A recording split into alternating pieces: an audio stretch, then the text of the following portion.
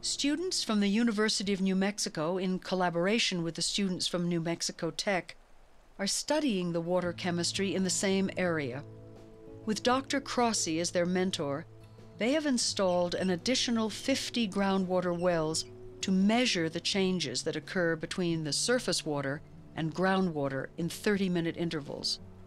Researchers are sampling for phosphorus and nitrogen as nutrients in the system and comparing pH and dissolved oxygen levels in the hyporeic zone of the stream. The hyporeic zone, as we can see in this diagram, is the interface or border between the surface water and the groundwater. This area has the greatest diversity of organisms that will be utilizing nutrients as they weave their way in and out of the surface water and the groundwater.